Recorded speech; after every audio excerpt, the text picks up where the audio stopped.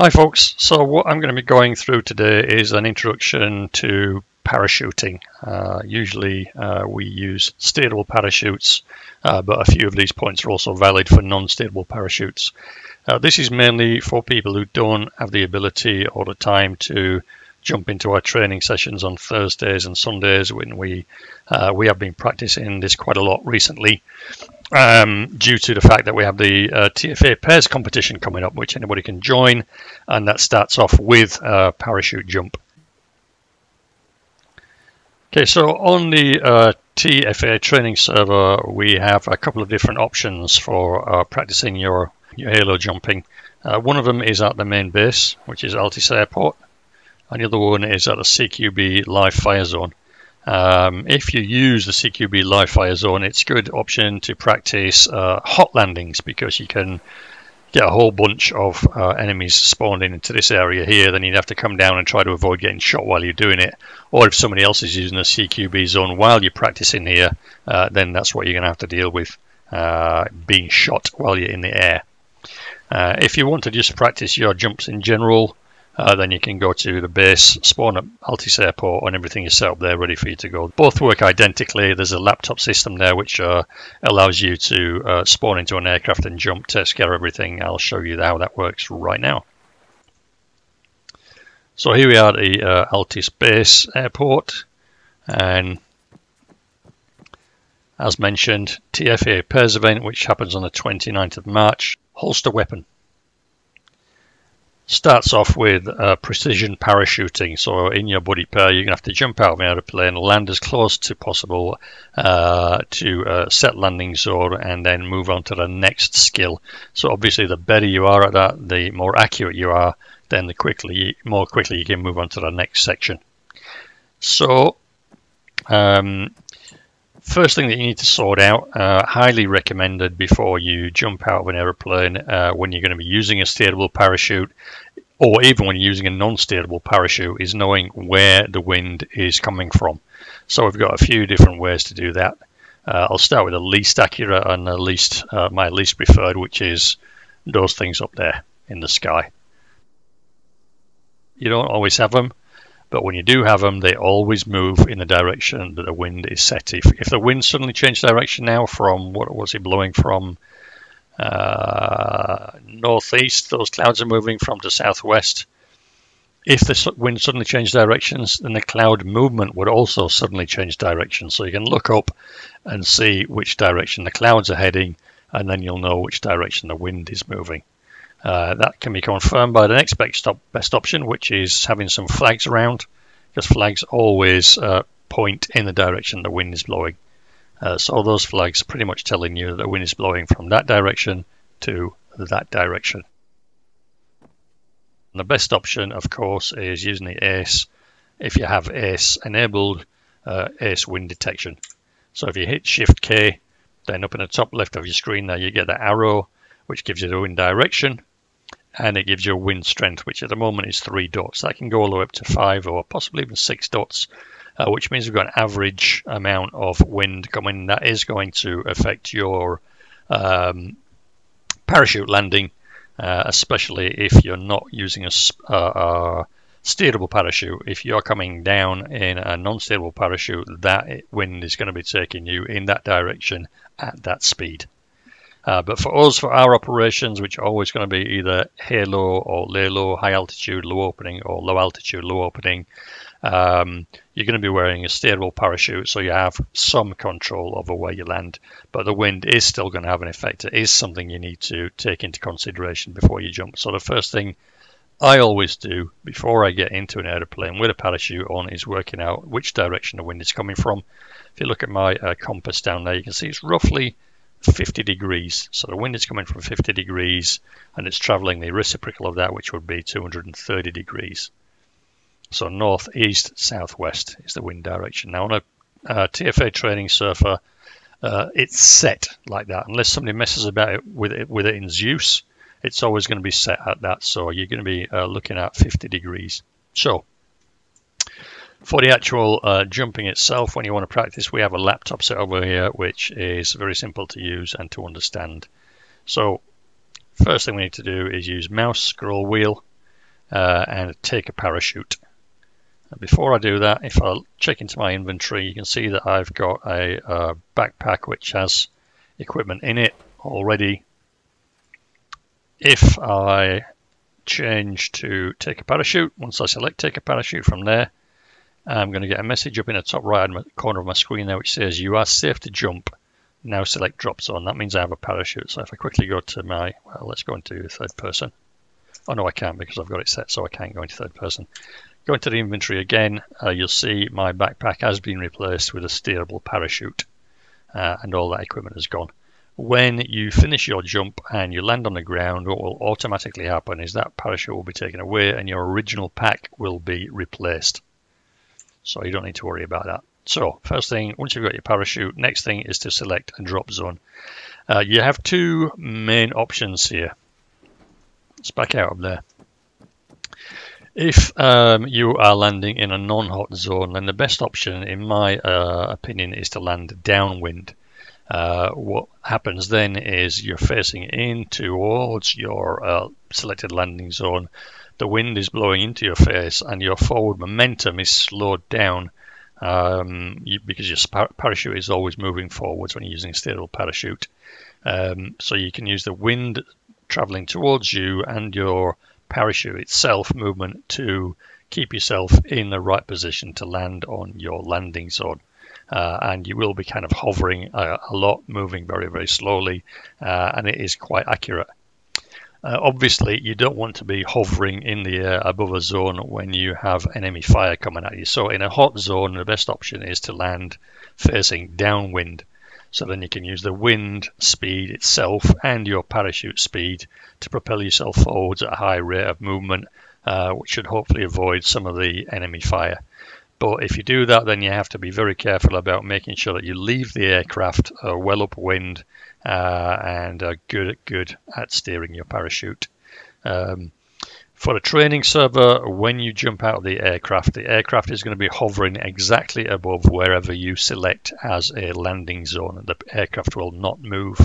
When you're on a mission, generally the aircraft is going to be moving, so you have to be very well coordinated with the pilot, with the crew, to make sure that you're jumping out exactly where you want to jump out, and making sure you communicate to the pilot or to the crew chief that you want a specific location to be dropped from. So let's go back over to the laptop. We've got our parachute still, so let's select a drop zone.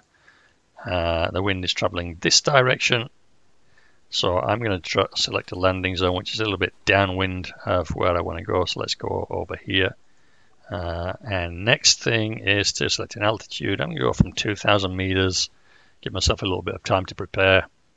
So select 2,000 meters, and I'll get a message there, altitude set, select board plane. So let's just go down to board plane. So this will now TP us into the actual aircraft itself. So once we get there, I know that the wind direction was 50 degrees because I checked that before I got here. So what I normally do is get my body facing in the direction that I want to be facing when I leave the aircraft, which is into the wind. So what I would then do when I leave the aircraft is I'd go out of the aircraft like that, so I'm facing into the wind and I don't have to do any steering. But just for the purpose of this demonstration, let's go out facing directly towards the back of the aircraft, which means I'll have to do some steering when I get out. So I've got the red light, so what I'm going to do now is I'm going to hit Shift K, which will bring up my wind speed indicator.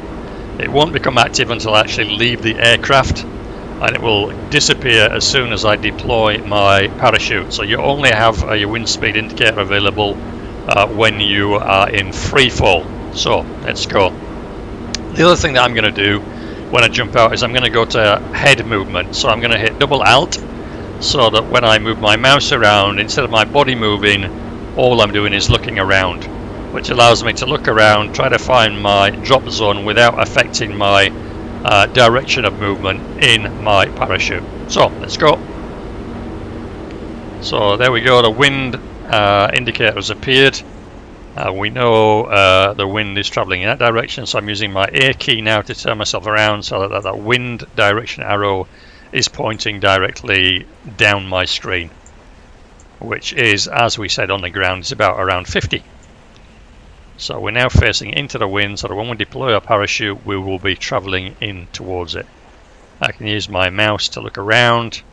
I'm going to deploy my parachute a little bit early, so I've got some options to steer. Oh, way off there, look. I selected completely the wrong zone and not paying attention.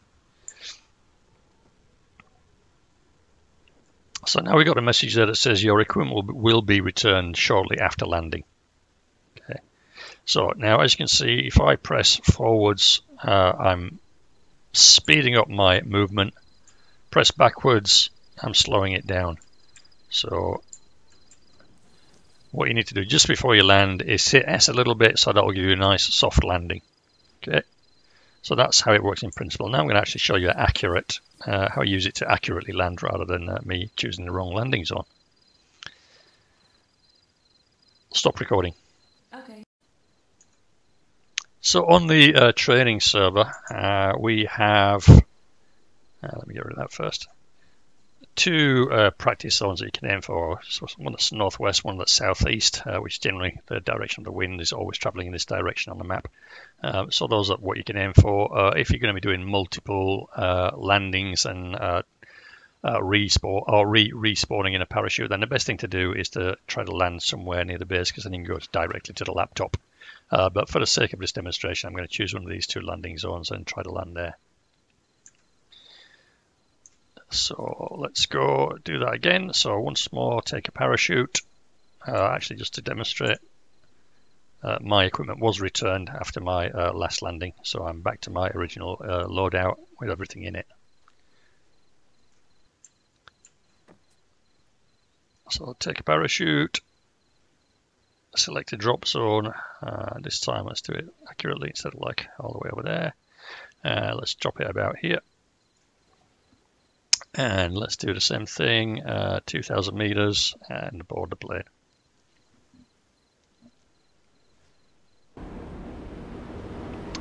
So it's going to be the same again. This time I'm going to go out in the direction I want to face. So we know that its wind is coming from 50 degrees. So what I'm going to do is I'm going to face myself 50, and then I'm going to kind of crab sideways out of the aircraft. So I can set my wind speed, hitting Shift K.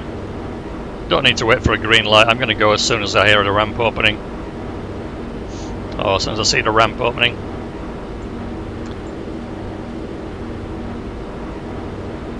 Holster weapon. Okay, so turn around 50 degrees. So when I move out of the aircraft now, I should be facing directly into the direction of the wind, which I am, as you can see from the arrow up in the top left side.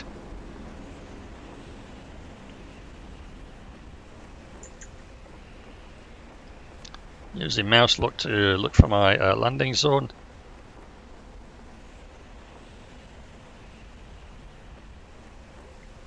There we go, coming into sight now. So I'm going to deploy my chute.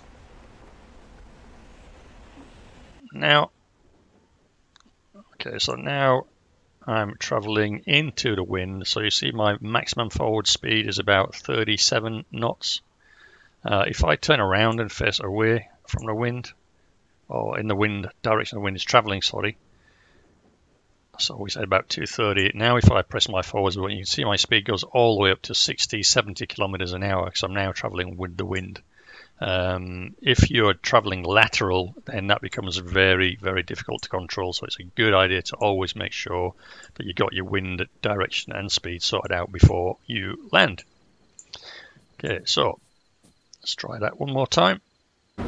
Okay, so this time I've chosen pretty much the same landing zone as last time. I'm actually jumping from 1,000 meters, so it will give me a little bit less time to prepare, but that's fine for lay low. So, holster weapon. Get myself facing in the right direction, 50, approximately. Come on, door, do your job. Okay, so let's go.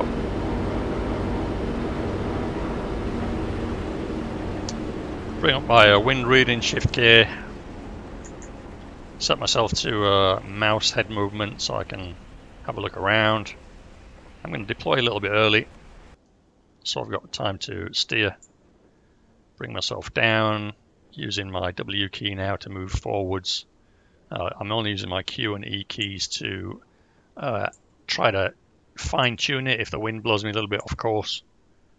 But I try to avoid using those. If you're using wind direction correctly, then just the wind, using the wind to slow yourself down, speed yourself up is the best way to actually get yourself in accurately rather than using your steering keys Q and E. So if I let off the button a little bit now, and then bring it in a little bit more, see that's another good option to slow down your forwards movement, and then again flaring just before you land to slow down your speed. Okay, right, next option that I'm going to do is I'm going to do the opposite. I'm going to do a speeded landing, so I'm going to go from an upwind position. I'm going to move with the wind, so that'll be a very fast approach towards the LZ. So this time I've set my landing zone, as you can see, up here. So it's a little bit upwind, and I'm going to be trying to approach with the wind going in this direction. So when I jump, I'm going to be traveling pretty fast to try to avoid, as I said, enemy fire as I'm coming down into the LZ. So my direction of travel this time is going to be opposite 50, so 230 degrees. So I'm going to get myself facing in that direction, 230, before I leave the aircraft. Shift gear, brings up the wind because I'm on the rear of the ramp, it's already there, and off I go. Same my head movement with double L so I can look around for my landing zone.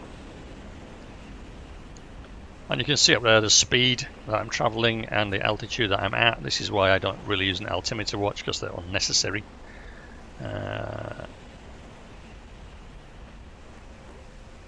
So with this one I'm going to get a little bit lower before I deploy, otherwise we're going to have all sorts of problems with the wind. So open parachute. And now if I don't actually do any steering and I don't do any pushing forwards, my forward movement speed is already at 36, 37 kilometers an hour.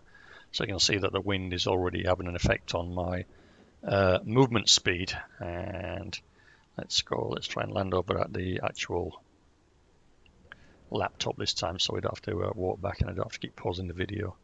But you can see 64, 65 kilometers an hour. I'm coming in very rapidly now. I can let off the S key, off the W key, sorry, to slow down my movement, coming in very fast, then last minute flare hard and land. So that's the best way to do it if you're, as I said, under fire, but generally it's better to come in upwind for better control. Yeah, so for this demonstration, because we don't always get to choose where we want to jump from, I've put my landing zone a little bit out to the side here, so instead of like having a wind in our favour either into or from the wind, we're getting a lateral wind, which means it's going to be a little bit more complicated. We're going to have to use a lot more steering to get into our landing zone.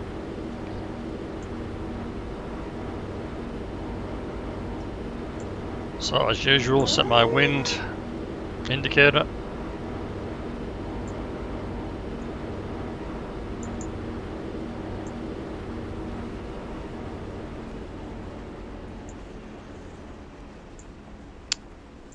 Turn ourselves around, face into the wind.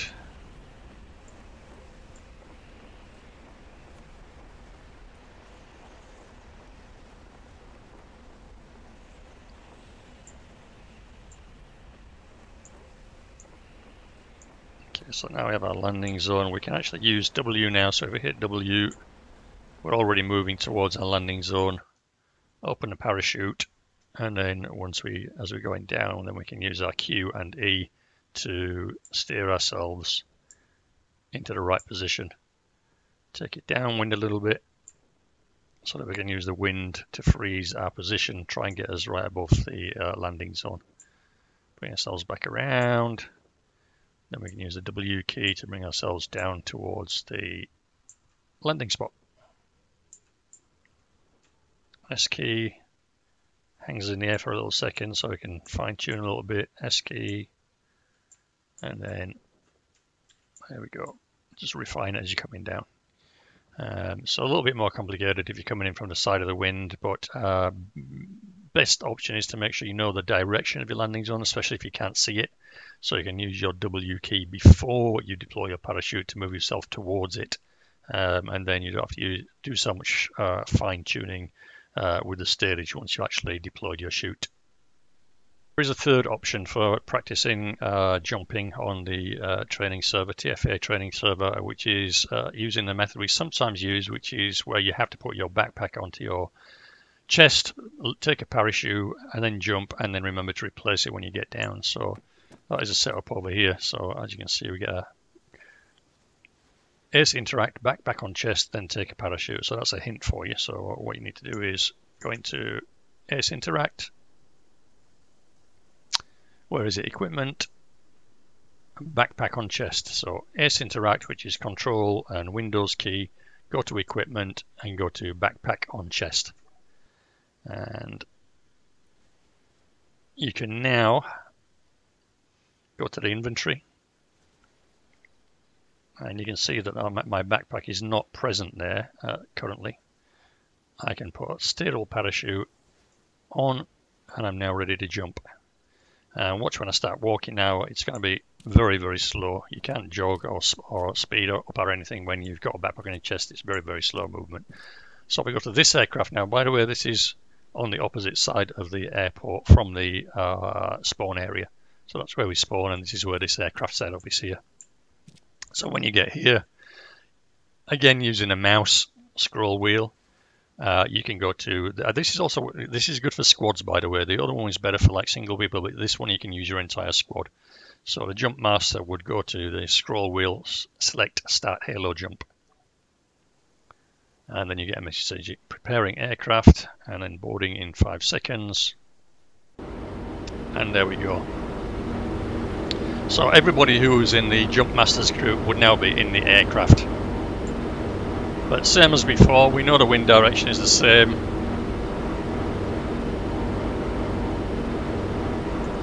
Quick look at your map. You can see that we're actually directly above the airfield, directly between the two landing zones. So the wind is coming in this direction, so we really want to be facing the same as before. Oh yeah, you see out the window, you can see which direction the clouds are moving as well.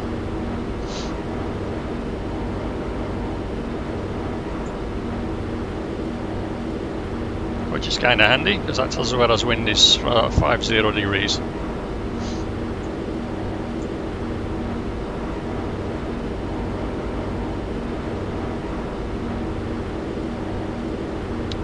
Holster weapon.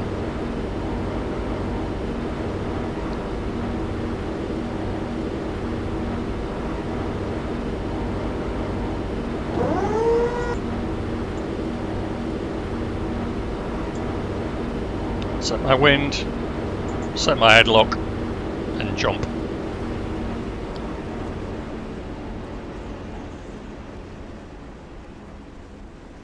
Quite cloudy at the moment. We're going through the clouds, so you can see the clouds moving in our direction. And altitude is, we jumped at 4,000, so this is going to be a little bit slower.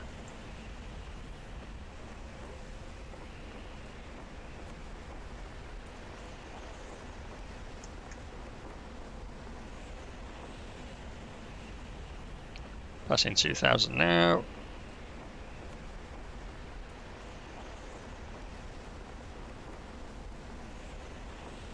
$1,500.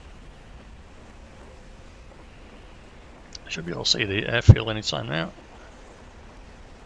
After we pass through, there we go. So there's our landing zone. And let's open at 350. Well, 300 it was actually, but it will do. Let's go for the northern landing spot.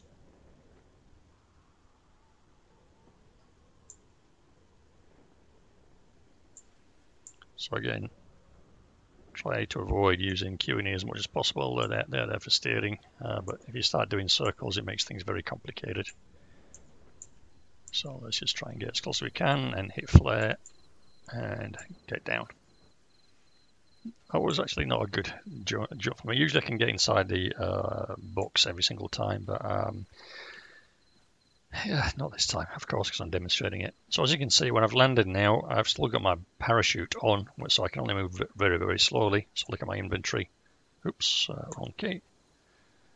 Still got a parachute. So what I need to do is drop the parachute now, then go to my air settings again, equipment, and backpack on back.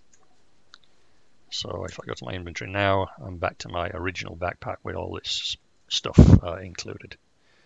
So it's a little bit difficult. I mean, a little bit different. It means you're going to have a big pile of parachutes landing in the landing zone. And everybody has to remember to take a parachute, because if it's not done automatically and you don't take one, then you're going to be making a big splat when you hit the ground instead of an accurate landing. Okay, so hope this was useful. Hope you can make some use from this, especially in the pairs mission, when that starts up on the 29th of March. For anybody who's not in TFA, if you're watching this video and you want to jump into the group and have a chat, I will leave the Discord link in the description down below, so you can jump in and have a few games with us. We're open to everybody from absolute beginner, absolute noob, to ex-veteran, 10,000 hours in ARMA. Everybody can join, everybody has a good time. So, yep, hope to see you in the server and in the sky at some point soon. Drop me a like, drop me a subscribe if you haven't already, would be very much appreciated. Thanks all, see you soon. Stop recording.